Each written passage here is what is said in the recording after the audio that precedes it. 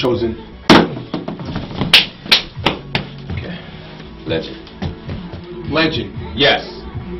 Is sex a must on Valentine's Day? Absolutely yes. If I am dishing out, like you said, Valentine's Day is for the girl, and I gotta buy her and take her. Sex is a must. Yes. How could it be a must? Excuse me, Appleton is not free. So that means that when you go out and celebrate Valentine's Day, that means you're expecting something in return, right? Yes. Why? Because I'm a human being and I expect things. What does that have to do with the sacrifice you're making for Valentine's Day for the woman? Sir, what did I say earlier? It's for the woman. That means that anything that you believe or what you want is gone. I'm just being honest to what I expect at the end of the night. Okay. And to be certainly honest with you, women expect the same thing. You think a woman just shows up to Valentine's Day and doesn't take the necessary precautions because she's not prepared? She's going to wear the right outfit over and under. My worst Valentine's Day was, my worst Valentine's Day. Oh, my worst Valentine's Day was Valentine. Sorry, thank you. My worst Valentine. Yes. My worst Valentine's Day was a girl. We talked for about 11 hours on why she doesn't trust men, and it pretty much bored the shit out of me. And I regret buying her fucking dinner.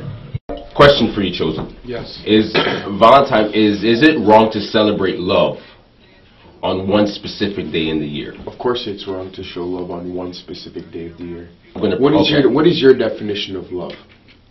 Wow. My definition of love. Because that's what you're telling me. That there is something called love. Yes. On a specific day. So define love.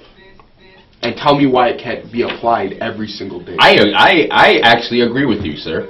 In life, you need post-its to remind you of certain things that's important, which is, I think Valentine's Day is a big post-it for, hey, I'm in a relationship. Valentine's Day is going to remind me, and look, it comes at the beginning of the year. It's not like it's at the end of the year. It actually comes around February 14th, which is the beginning of the year. It reminds you that you're with someone, and it's going to basically tell you to appreciate that person, not just for that one day. So I agree with you in that sense, but I think Valentine's Day is a big postcard. I think it's a big post-it. Okay. A big reminder. Okay. And if that's how you feel, sir, I cannot change that personally, but I don't need one specific day as a reminder to tell me that I need to show love to somebody. Because if I already love them or I care about them enough, you're going to show them every day. I'm going to show them regardless every single day that I care. And a reminder just becomes oblivious then, because every day you're doing it. It becomes a constant thing. You don't need a reminder, sir. Touche, motherfucker. Touche. Is Valentine's Day commercialized? 100%. Thank you. So the moral of the story is Valentine's Day is a big cash grab. It's a scheme. It's a scheme. Okay? You go to shop, and hey, listen, I'm going to say this out loud. Stop going to Metro on the last day of Valentine's Day and buying people gifts. It's fucking pathetic.